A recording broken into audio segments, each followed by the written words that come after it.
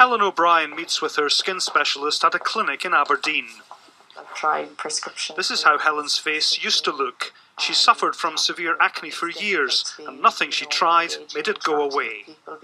I had big painful spots all over my face, and I was very, very aware of them, particularly because they were painful.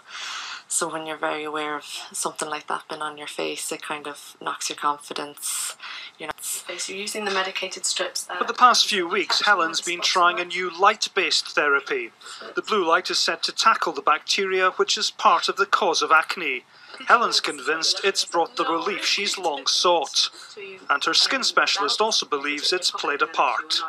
I don't think the blue light by itself, I think it's important to tackle every aspect of acne, and the blue light certainly helps destroy the bacteria. I would say it's more effective than antibiotics, or certainly as effective as antibiotics.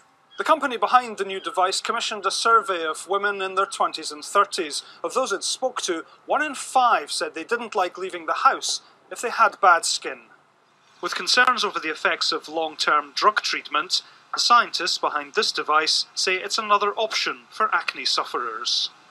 Light is well known for treating a range of skin conditions, and essentially what the scientists have done is they've taken the light-emitting technology and shrunk it into something that's wearable and can be used by people in their own home.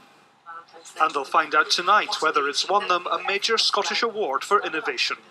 Andrew Anderson, reporting Scotland.